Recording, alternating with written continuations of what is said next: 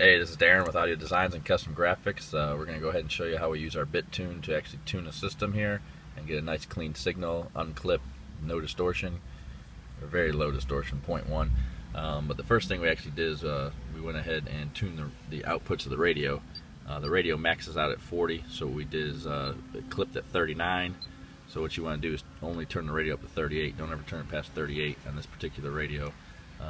That way it's a nice clean signal with the highest voltage coming out of it.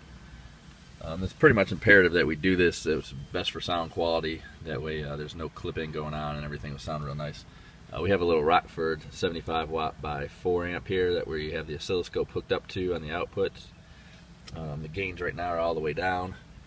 And as you can see here is on our little Bit Tune, the oscilloscope, it'll tell us the voltage coming out of the amp, and then it tells us our distortion, and then it tells us how much power, as long as we have it set here at 4 ohms, whatever ohm load you're using, depending on your subs or whatnot.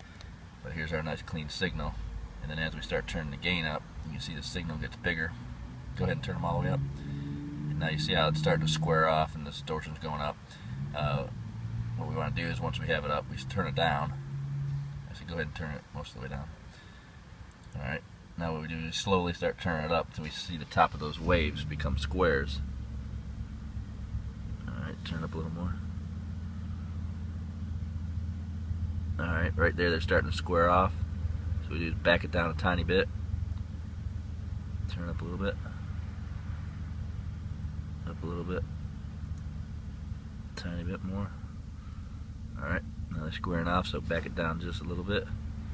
And there are nice round waves at the top, so there's no distortion, no clipping. You can see right here, this amp's putting out 19 volts. Distortion's a very low, 0.02, 0.19, it's fluctuating. The power meter, 90 watts, so that's actually a little bit higher than what Rockford says. But that'll be a real nice clean signal coming out of there. And that way there's no distortion, keep everything clean and max it out. But give us a call. We're voted #1 in Jacksonville. We're pretty much the only ones in Jacksonville doing this right now. 904-333-2322. Come check us out.